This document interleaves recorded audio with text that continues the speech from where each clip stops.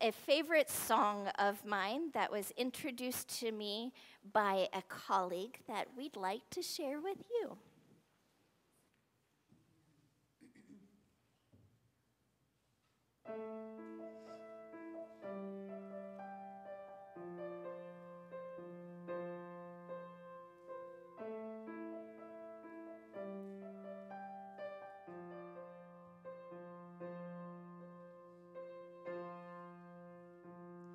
You're the God of this city. You're the King of these people. You're the Lord of this nation. You are. You're the light in this darkness. You're the hope to the hopeless. You're the peace to the restless. You are. For there is no one like our God. There is no one like you, God. Greater things have yet to come, and greater things are still to be done in this city.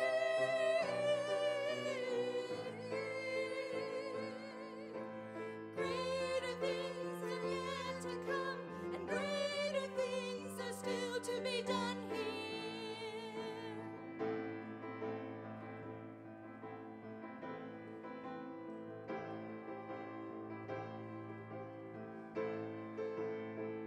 You're the Lord of creation, the creator of all things. You're the King above all kings. You are. You're the strength in the weakness. You're the love to the broken. You're the joy in the sadness. You are. For there is no one like our God. There is no one like you, God.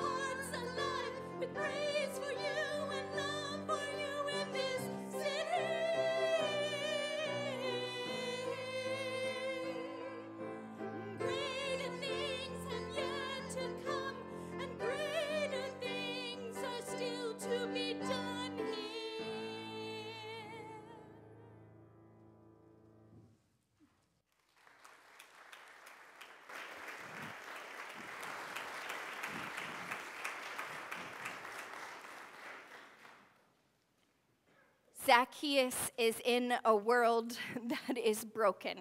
We all know about broken worlds.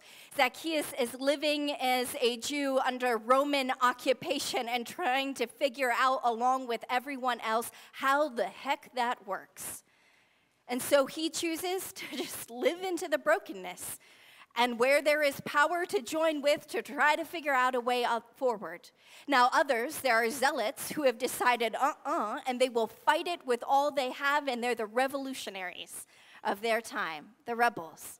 And then we have others like the Essenes who are just not going to have anything to do with the brokenness, and there's no hope for it anyways, and so they're going to remove themselves and isolate themselves and just make it through the best they can, separate and removed. How do we find a way forward in the midst of brokenness? Jericho is a huge city. Herod had a grand palace there. There were lots of taxes to be collected. And Zacchaeus wasn't just a tax collector. He was a chief tax collector, which means he had an entire network of underlings going out and collecting the monies for him and reporting back. Read into that a whole nother layer of unfairness in which the underlings were taking more than what Zacchaeus needed so they could get some, the more that Zacchaeus was taking so that he could get some before it went on to Rome. This is a messed up, broken system that's causing a whole crapload of harm for everyone. And then comes Jesus. And there's whispers coming in because he's been approaching Jericho, and there was a blind man who cried out for him and was healed and was given sight. And so we have to wonder what was going on in Zacchaeus' heart and mind up until then. Because he had gotten to the point where he had a whole network of people who could do his dirty work for him so that he never had to be seen or get insulted again. He just got to reap the benefits of the money. But do you remember last week's text of a certain Pharisee and a certain tax collector in the temple praying? And the Pharisee, thank God I am not like that tax collector because I fast and I give 10% of all that I receive. It's a miracle that Zacchaeus stepped out of his house that day and risked, because there were crowds, right? It wasn't even just a usual marketplace day. It was a whole bunch of extra people out for the same reason he was out, to figure out and see what was happening. Can we blame him for choosing a sycamore tree to hide in? But then the worst thing happens, right? Like, he's got his boundaries set so that he can see without being seen. There's no risk for him. And then what happens? Zacchaeus, everybody, you come. Really? Come on, we know this by now. Zacchaeus, you come down. Okay, y'all need lessons from Kaylee. Just meet her after service. And think of what that moment of sheer terror was like. First of all, there's just shock. Like, who was speaking to me? Wait, that's my name? What? He does it? What? And then terror. Come down in front, in the midst of all of these people, so that I can be made a public display and a mockery? But that's not what happens, right?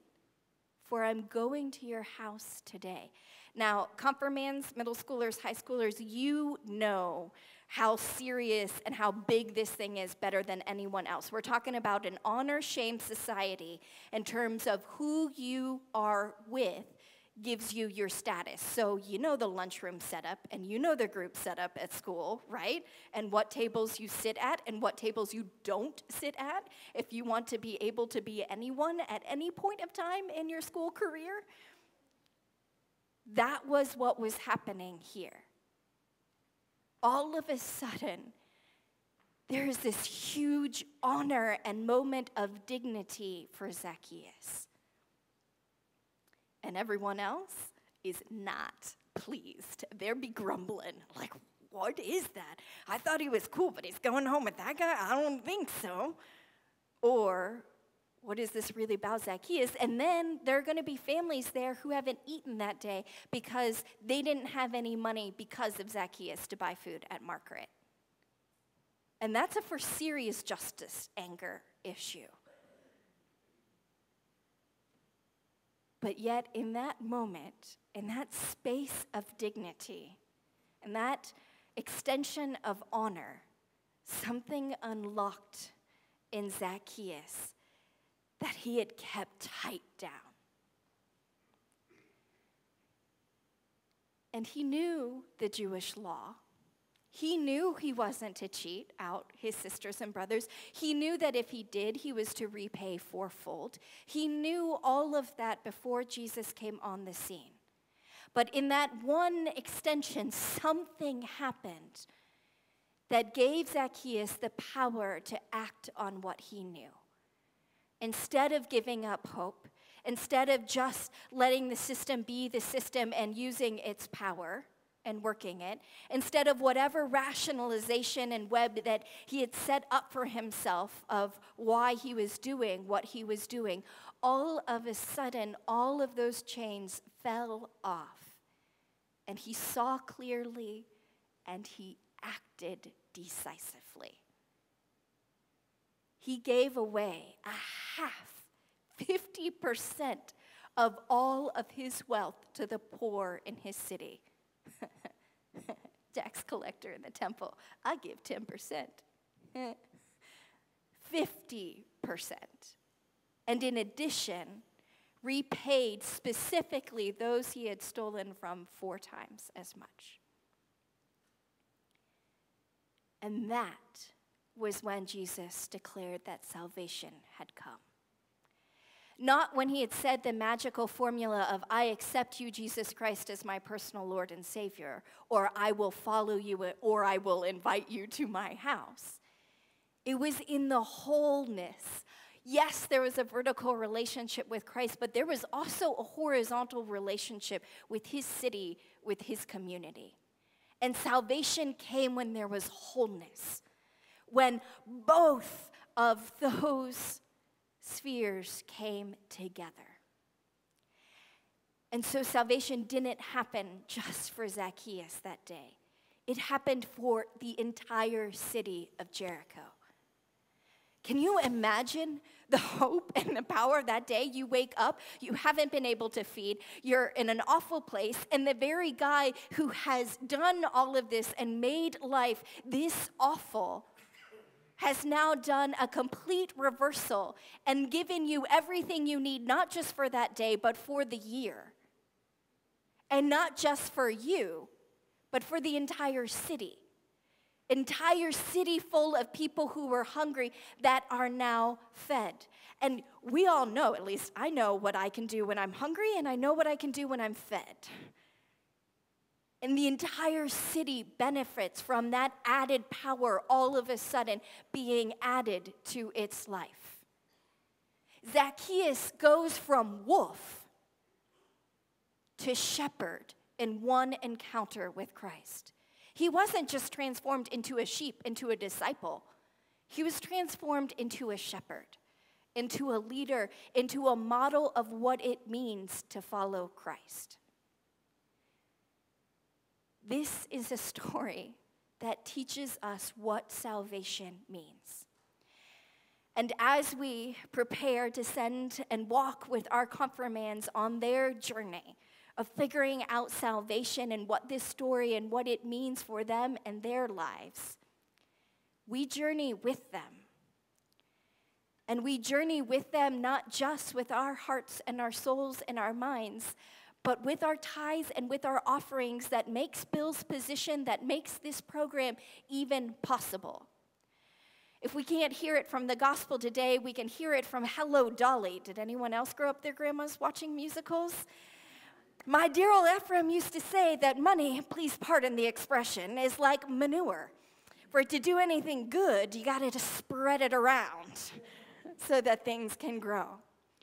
And so we promise to grow with you and for you and because of you. And over the next few weeks, we're going to be looking at what it means to give our offerings and to make a tithe and to give financially to the church, but also to other places of need in our midst. And yes, for our church here, it's always going to be a logistical bit of it helps us be much better stewards and do our due diligence with preparing our budget and preparing our year ahead of us. And that will always be a part of the conversation. But the heart of the conversation is how we understand salvation and how we respond to God's good news and God's blessing and God's hope in our lives.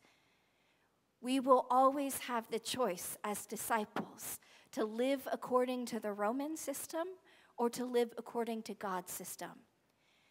And it is not an easy choice because there is a lot of power in the Roman system and there's a lot of legitimate fear from the brokenness of this system. But Zacchaeus asks us today to follow Christ as he did, to find the hope and most importantly, find the joy that we can have. Zacchaeus went from wealthy man to not at all in one day, but had more joy, a happy man was he, than I would bet he had had in all of his years of wealth because of his clarity of who he was and who God was, and the wholeness that he was able to feel in that leap of faith, not just in his life, but in the life of the city around him. Greater things have yet to be done in our city. There is no one like our God who will call us out when we least want to be. But there is also no one like our God who can bring about a transformation that is not only ours, but is for our entire city and for an entire system and way of living.